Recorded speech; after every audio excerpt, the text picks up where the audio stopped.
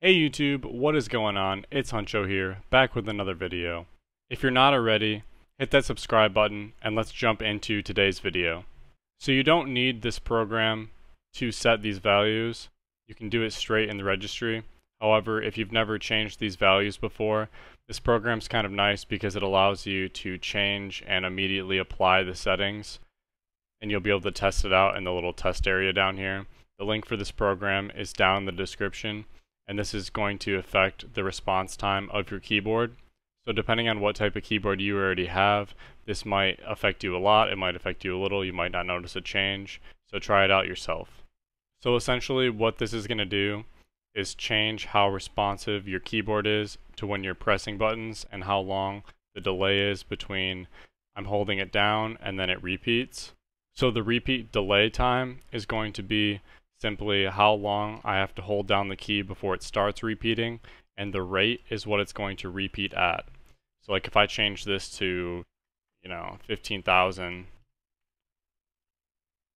you'll see here that I'm holding down the key right now, but it's not repeating. You can get into trouble if you go below like that 150 value I had there. For example, if you're in Fortnite and you're trying to hit the escape button, it's going to repeat so fast that you're going to press escape and it's going to register twice. So I wouldn't recommend going below 150. As you can see, I'm having trouble typing the number back in. And if you've used this program before and you use save to registry and you get an error that pops up, I'll show you why.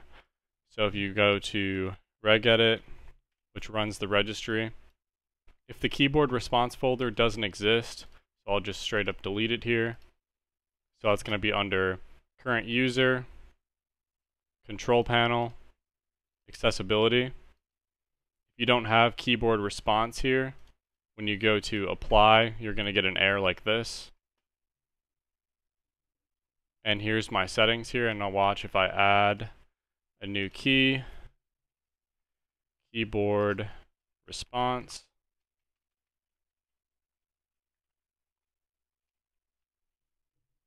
So I've added a key, it's completely blank, and now when I go and apply these settings, you'll see that they're already applied in the registry.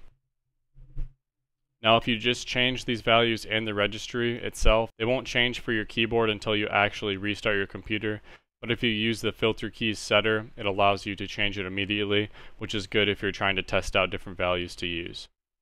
So as you can see here, we're going to set the flags to 3, bounce time and delay before acceptance to 0. The repeat rate and the repeat delay is the same thing as the filter setter right here. This is something that's extremely simple, but if you have a long repeat delay or repeat rate that's set in your registry, you're going to see a big difference with this and your keyboard is going to feel much more responsive. If you do use your keyboard for typing a lot, I would probably put this at like 250, just because I have it at 150 right now, and when I'm typing in Discord or something, I mess up a lot more than I used to. I hope you guys enjoyed this video. It was short, straight, right to the point. Hit that subscribe button and turn on notifications so you don't miss any videos in the future. Peace out.